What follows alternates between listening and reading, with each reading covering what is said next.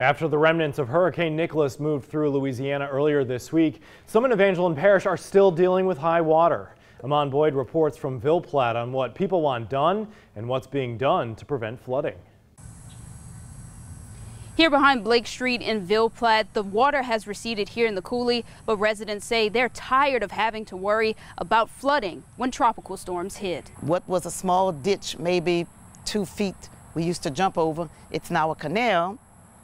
And it fills with water constantly, and it travels all the way from there, under the house, all the way to the street. Ville Platte native Thelma Toussaint wants to preserve her childhood home. It's a problem.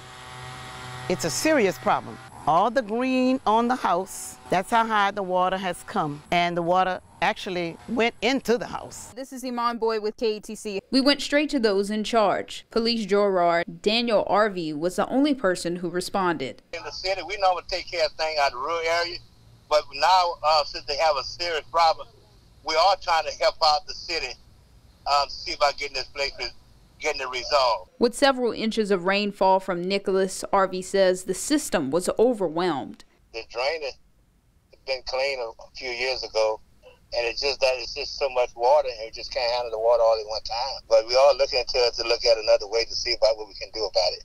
It's unclear what can now be done to save the property. Toussaint is hoping a solution will be found. It gets larger and larger with every big rain because it's eroding, and it's eroding quickly. The people that are in charge, city-wise, they need to do something about it. Talk is not going to get it done. Action speaks louder than words. In Ville Platte, Amon Boyd, KATC TV3. In the aftermath of Hurricane Ida, we're